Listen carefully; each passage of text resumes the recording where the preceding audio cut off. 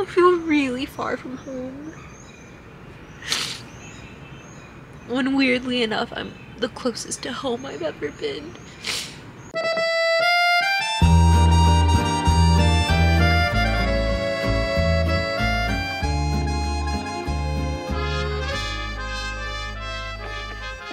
We made it to my second cousin's apartment here in Bogotá. I am so tired, guys. I have quite a story to tell.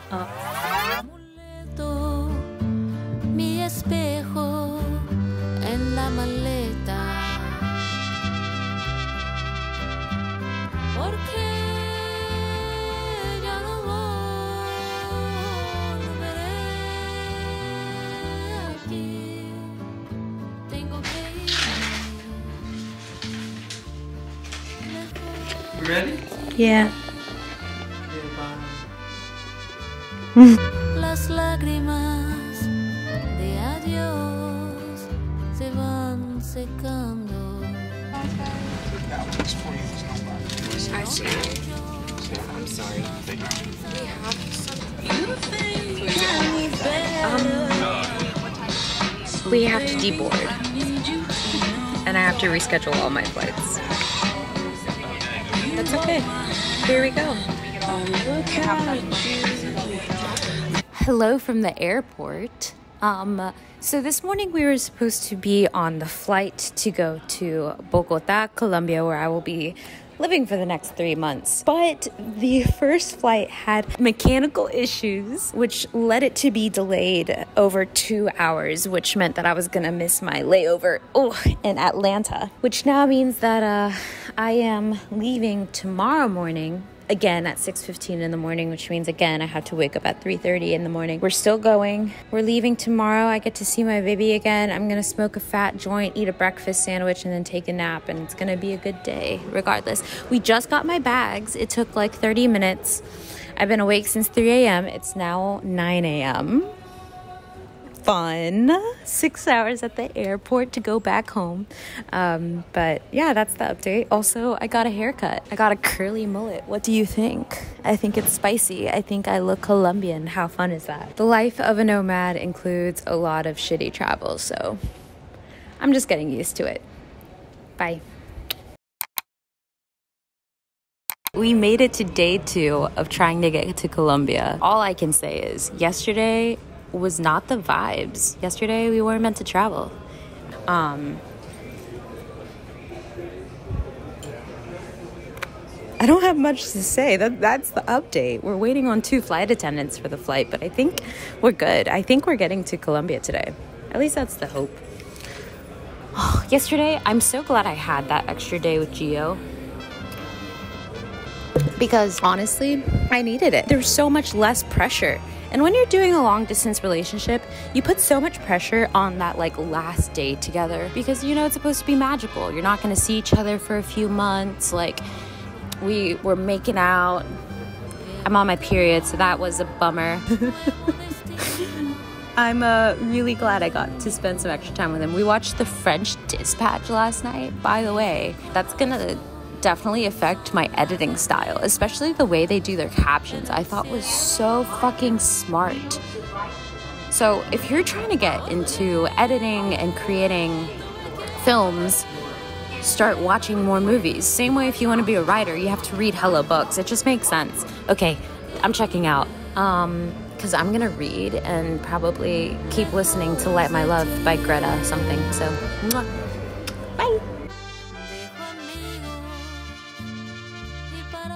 We got upgraded, but not only that, check out this cheese board. I honestly forgot the perks of international travel, which includes a free meal and also complimentary alcohol. So we got a cheese platter to go with our wine. We got fruit, chocolate, 2 different types of cheeses, apricots, some of these delicious crackers. It was just a really nice experience before I landed in Colombia.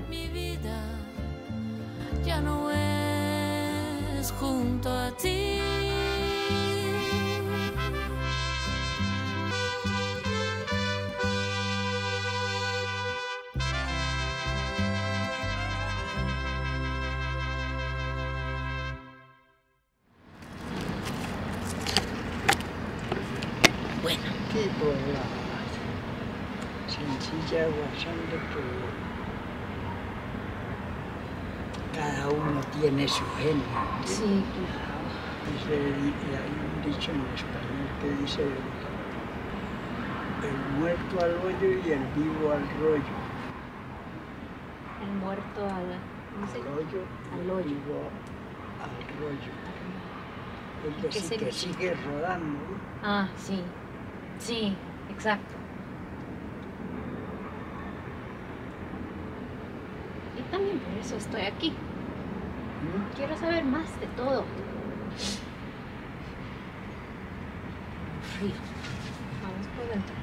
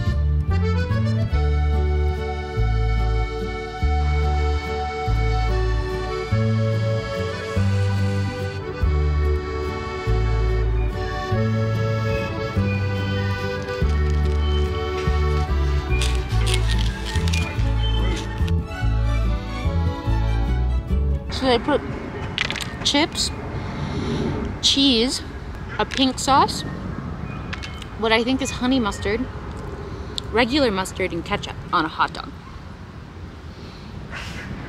It's actually something I grew up with because my mom's Colombian from Cali, and in Cali, they eat their hot dogs, perros calientes, with the chips, with salsa rosa, and with pineapple on it. It's so good. It's so good. Ah.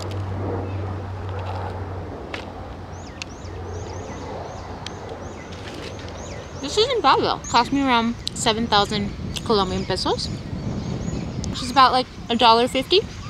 Today has been my favorite day so far in Bogotá because I actually ventured off by myself. I don't know why I was so scared. My family, they were kind of warning me about not to have my camera out, try not to go to the park with all your things, including your computer and stuff, which, by the way, I'm at the park with all my things. Not to go to certain parts, but I didn't know which parts they were talking about. And so, honestly, I got a little paranoid. But I did my research and I joined an expats Facebook group. And that's literally, like, I have to remember to do that more often. I don't know why I just didn't think about it this time. I asked people, okay, where should I go? What are cool little coffee shops to work in? And they told me to go to Calle 70, which is 70th Street, I guess. And there, that felt more walkable. I am getting the ganas, aka the will and the balls, to venture out more by myself. And that's, I guess, what this whole trip is about, no? I am currently at Parque Simón Bolívar. And if you don't know about Simón Bolívar, well, he was Colombia's liberator from Spain. Well, actually, multiple countries' liberator from Spain. That includes Peru, Ecuador, Venezuela, Colombia, I think. I might be mistaken if I'm missing some, I'm sorry. But all of that was called Gran Colombia.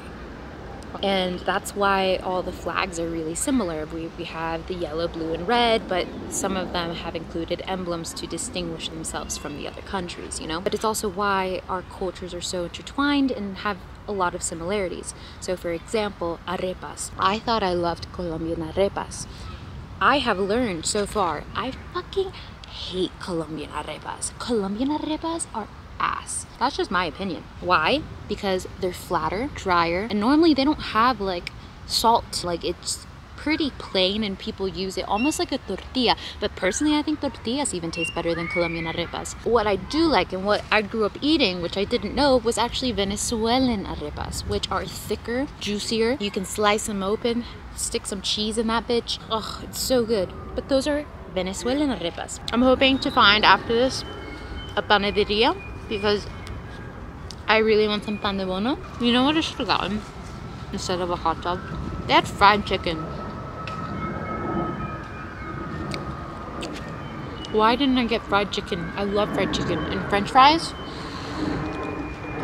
You live and you learn, man. Anyway, let's go explore this park.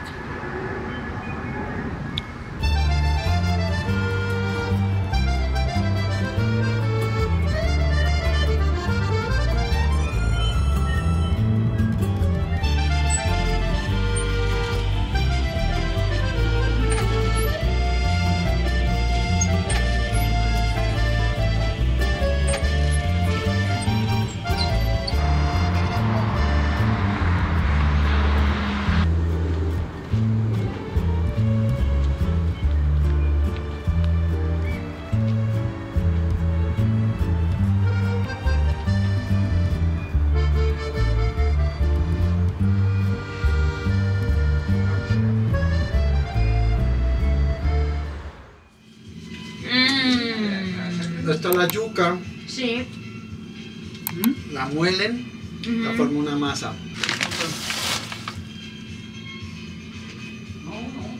Uy, qué rico. ¿Cómo llamas esto? Pastel de yuca. Pastel de yuca. Aquí está el picante. Uy, qué rico. Una pregunta porque hay un problema en la familia. Todos, ¿te gusta el trago? Sí. ¿Sí? Ah, entonces sí, es de la familia. Es un problema de alcohol. Sí, yo estaba hablando con Betty, por eso. Qué rico. Entonces tiene un poco de carne molido, arroz, yuca y huevo. Qué rico. ¿Y este otro?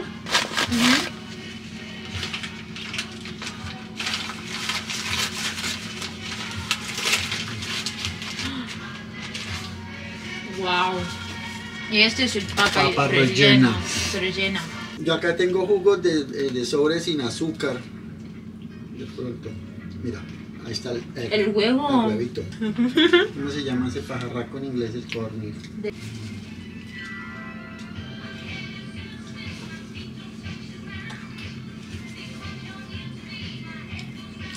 It's been harder than expected. It's been really nice, but like I feel really lonely.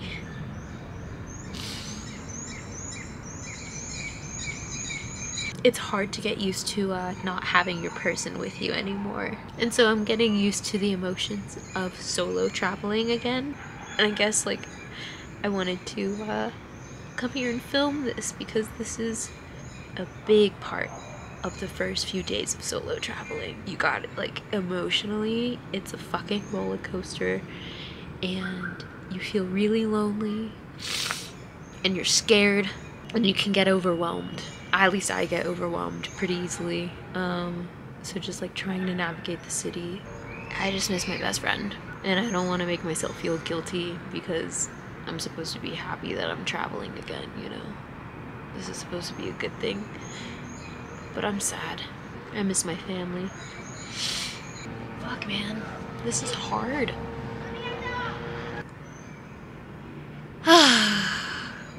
But like my tío Alfonso said, el vivo el rollo. We gotta keep going.